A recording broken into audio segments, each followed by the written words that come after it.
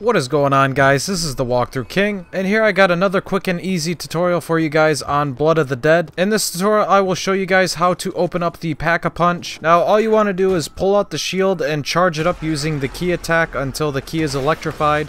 And once you have done that, all you gotta do is go up to the top where the plane used to be. Hold the left trigger to enter the ghost-like mode vision.